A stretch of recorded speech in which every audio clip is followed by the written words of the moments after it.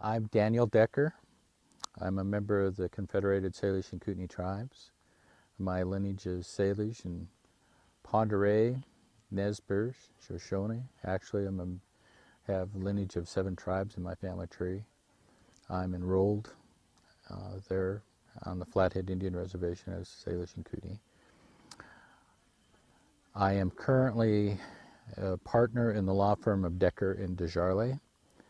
Our firm has been in business now going on 10 years, 9 years going on 10.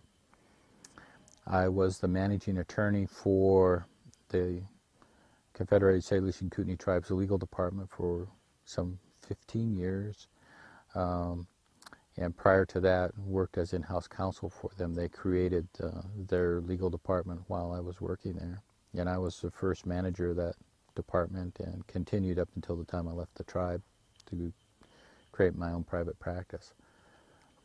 It was mostly during that period of time of the first 15 years of my legal experience. I've been practicing law now for nearly 26 years. It was in that first 15-year period of time that, as far as working with the Treaty of Hellgate as a document on behalf of the Flathead Nation, and that's what the treaty actually refers to the Confederated Salish and Kootenai people as the Flathead Nation.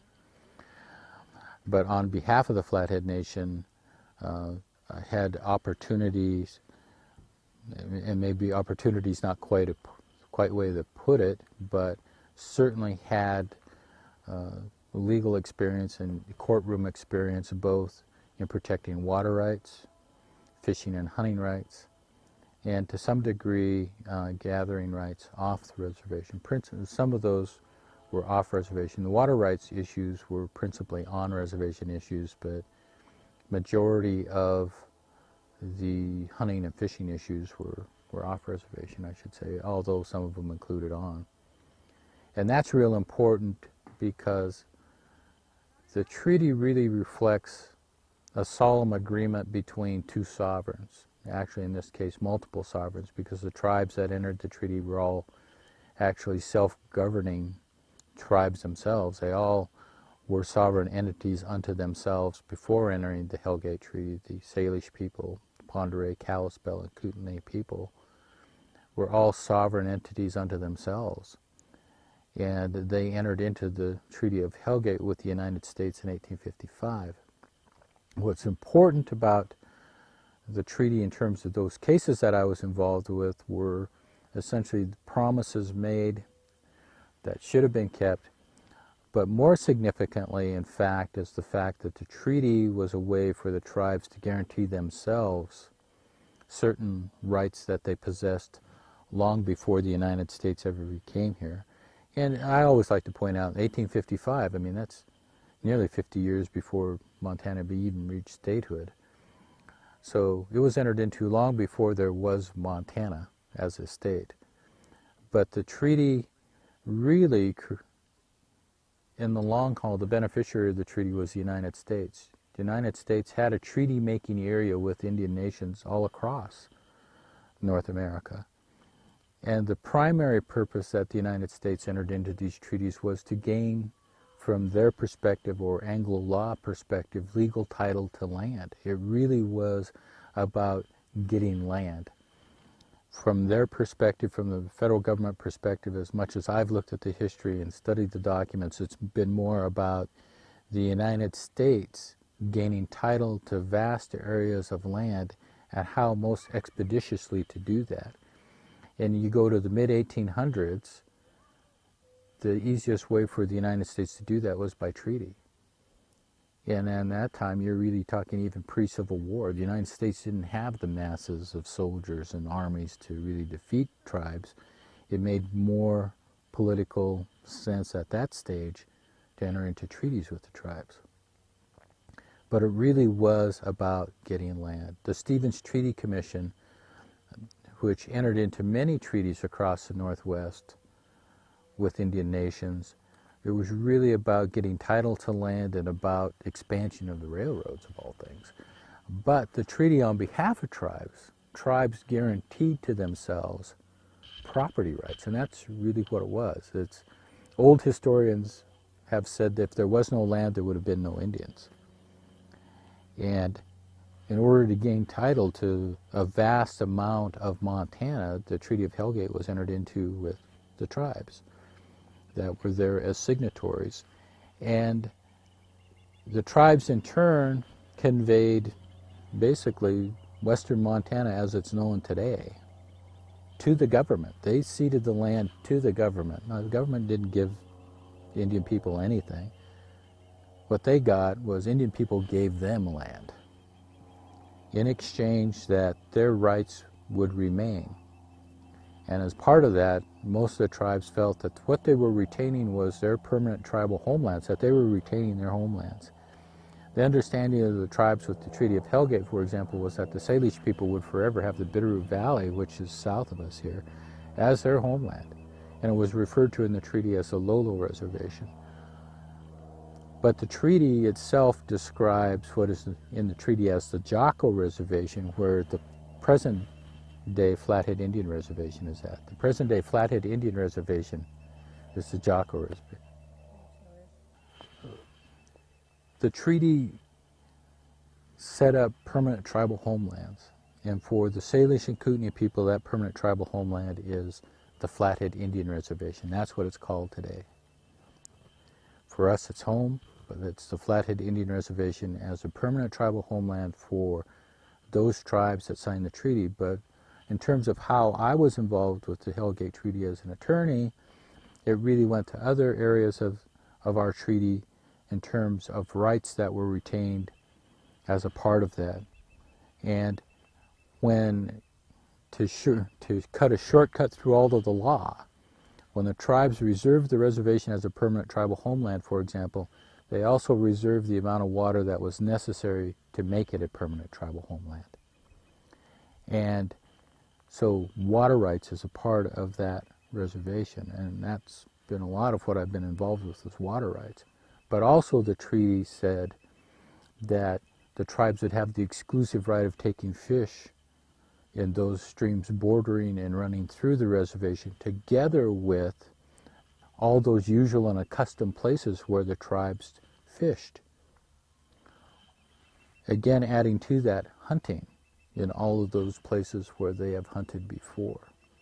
And it's been clear in law that in those lands that the tribes ceded, that they gave title to the United States, that the tribes retained the right to hunt and fish on those lands, even though they're not the reservation, on those lands that they gave to the United States. It's like a property interest. They kept that right to hunt and fish. And a lot of people, when you talk about it in the sense of property rights, they understand it. When you own land, you can do certain things on land, and you can sell land and keep certain aspects of it. In that sense, the tribes kept the right to hunt and fish on those lands. But to gather roots, berries, that they've always done, that was a right that they reserved. In addition to that, it even went to the extent of grazing. And grazing was important to the tribes in the mid-1800s because of the large amount of horse herds that the tribes had. In terms of the tribe's lifestyle at the time, it required a lot of horses. And so grazing was important to them. And so they talked about where to graze their animals and protect that way of life. As a lawyer involved in it, I then had occasions where I defended tribal members who had engaged in hunting off the reservation on, as the treaty calls, open and unclaimed lands, on federal lands, and the fact that they had a right to do it without interference from the state. Had occasion to do that. And there were cases even before my time that guaranteed that right, my time as an attorney for the tribe. But then the next thing that happened in terms of my experience was in the middle of the summer during the height of irrigation, agriculture would dry up streams. But the treaty guaranteed a right to take fish. Well, you can't take fish unless there's fish in the stream, and fish can't be there unless there's water. And so that got to a point of litigating to protect in-stream flows. To guarantee that right to fish, there had to be in-stream flows. And the courts have upheld that, and it all goes back to the foundation of the Hellgate Treaty. But in terms of those Indian people who are protected by the treaty, or those rights of Indian people that are protected by the treaty, are only those signatory tribes that signed on to that treaty. And without being a signatory to the treaty, then none of those rights have been protected, and law hasn't protected those rights. So if you're not a signatory to it, then you don't necessarily have access to those privileges of the treaty. And that's the interesting thing that a lot of people don't understand, is that the treaty is with the government of those Indian nations. And as a member of those Indian nations, then you have the privilege of exercising those rights. But those rights belong to the tribe as a whole and not to any one individual. And even some Indian people get confused on that and say, I have a treaty right. No, our tribe has a treaty right. We as members have a privilege of exercising that right. Who were the signers of this treaty? What nations? The principal, well, the nations that signed on were what we refer to commonly today as the Scaly, who were the Bitterroot Salish, the Pend d'Oreille, the Kalispels, and the Kootenai. There was really, and those three Salesian-speaking tribes are referred to as the Confederated Salish tribes in terms of the title, and the Kootenai. So you really had four distinct tribal groups signing on that in and of themselves in the mid-1800s were sovereign entities. Today it's really seen more as Salish and Kootenai, but that's really not how it was entered into 150 years ago.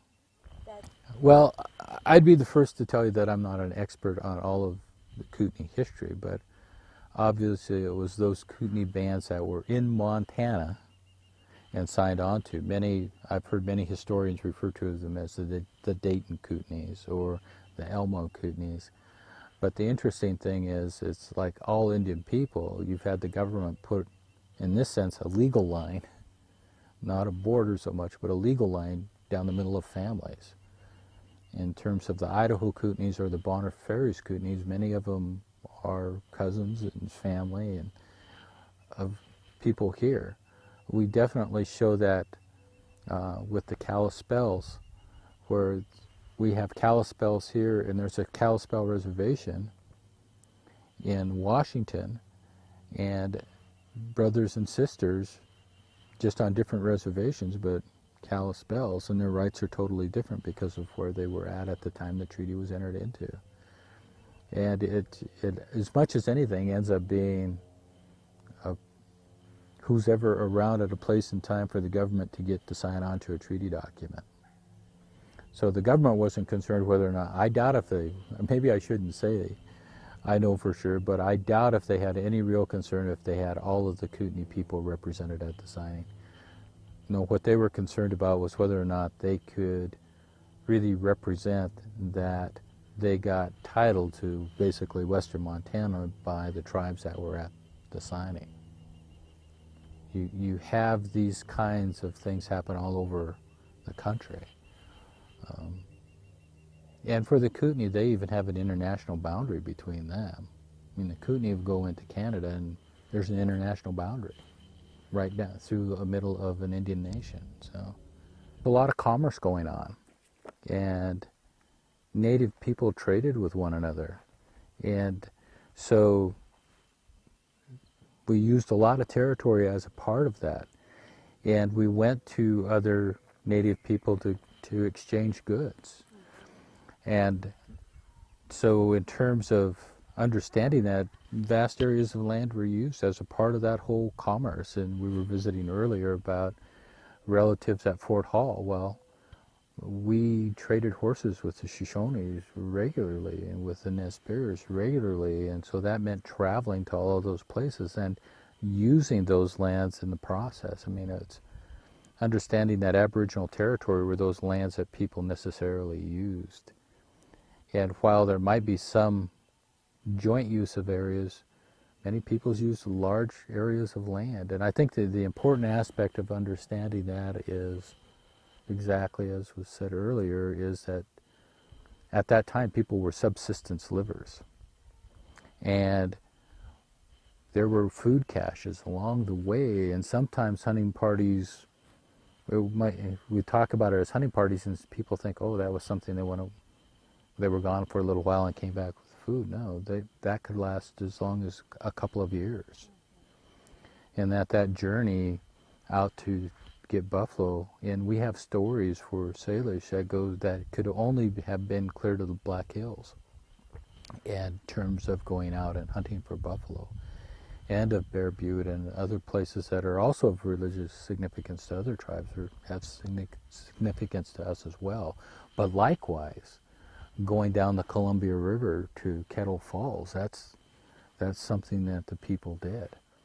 So vast areas of land were used, but the Treaty of Hellgate, on the other hand, and as I said before, I think the primary beneficiary was the United States.